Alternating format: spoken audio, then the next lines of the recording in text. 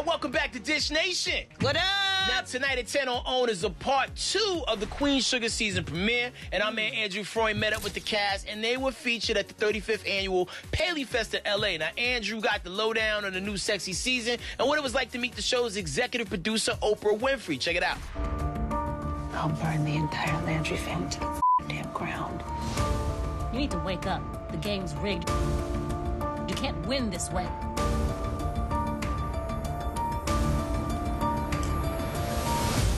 I don't plan to win the game. I plan to eliminate it.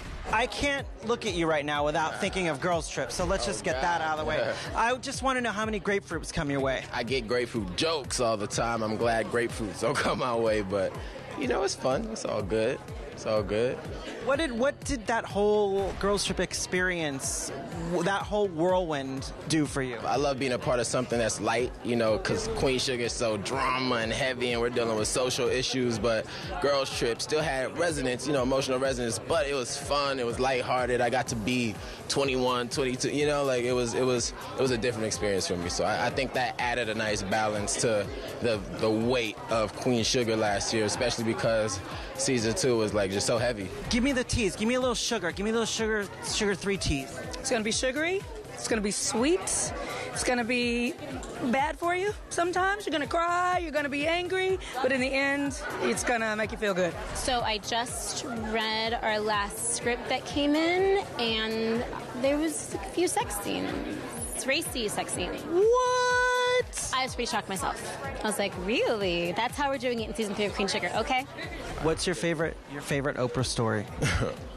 Oprah's story, personal Oprah story. I think going to her house, you know, just being able to, like, chill. Hold on, wait. What is Oprah's house like? I mean, it's unreal. It's like heaven on earth. Like, if you could imagine it, there's a lot of trees. It's called the Promised Land. Yeah, simple, like enough said, right? It's called the Promised Land. I think the one that is really always right there for me is when we were doing our first photo shoot as a cast with her, and I was just so blown away that I was seeing my face next to Oprah and Ava's faces, and I just became completely overwhelmed, and I just started sobbing quietly, trying to be quiet.